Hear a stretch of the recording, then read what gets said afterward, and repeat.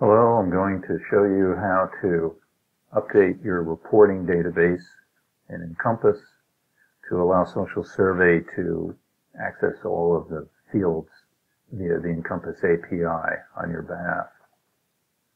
First, let's launch the tool. Not quite so apparent where it may be to you. It's in the LMA folder, Admin Tools.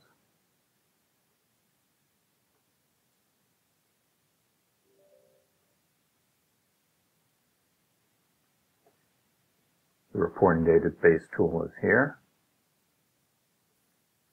We log in.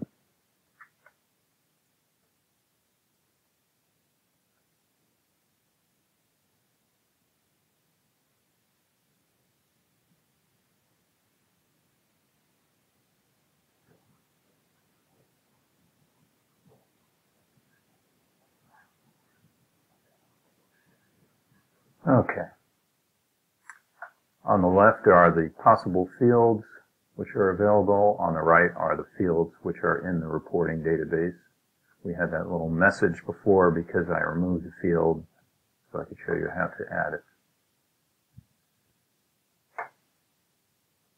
Social Survey has a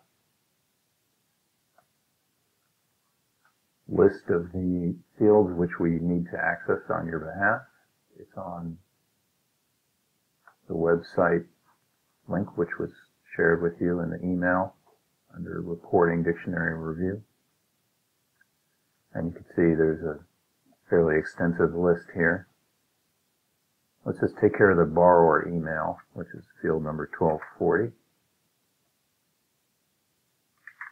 Search for it. Here it is. Let's add it.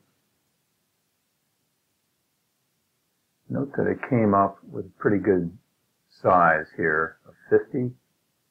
For emails, we recommend you increase the length to 65 characters. The default, if nothing's been done, will only be 20, which is too small. A lot of your emails will get truncated. So from there, go down the list of the fields which we have on the website. Make sure they're in your reporting database. If they're not, add them and make sure they have adequate length. Of course, you can review your changes. It gives you a lot of information. When everything's the way you want it, let's update it. Updating the reporting database can take quite some time.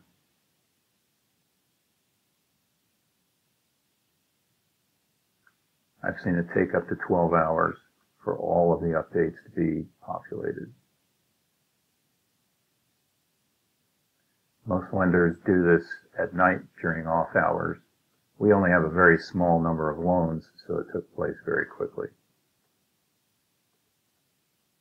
And that's it.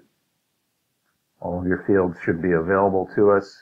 If they are not, when we do our testing, we'll notify you of what those fields are, and then you can add them.